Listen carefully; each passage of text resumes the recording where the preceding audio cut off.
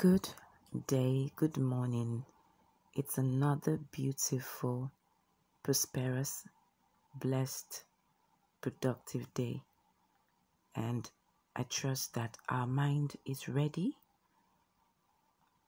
for that goal, that set goal.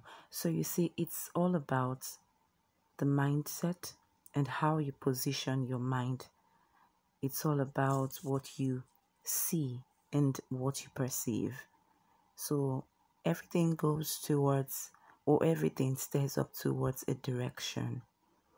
When you develop a positive mindset, you already set up yourself for greater possibilities. And of course, you are able to explore diverse creative angles to achieve even more. So when you see the picture, you work towards it.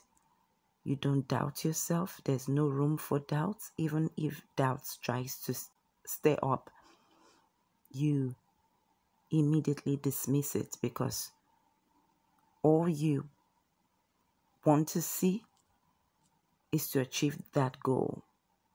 And nothing is impossible. Every task is achievable. There's no impossibility. It's just in your mind.